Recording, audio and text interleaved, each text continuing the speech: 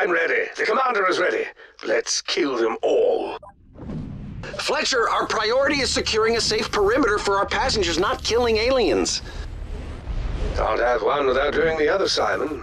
And there's no crime in enjoying the work. You all right, Fletcher? This doesn't sound like you. Never better, Simon. Fear not, my code remains decidedly intact. I can vouch for Fletcher. He's just peachy. The environment here, though, it's just crap.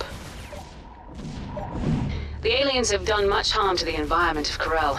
There may not be much we can do here. We can send them back where they came from, Zakara. Onward!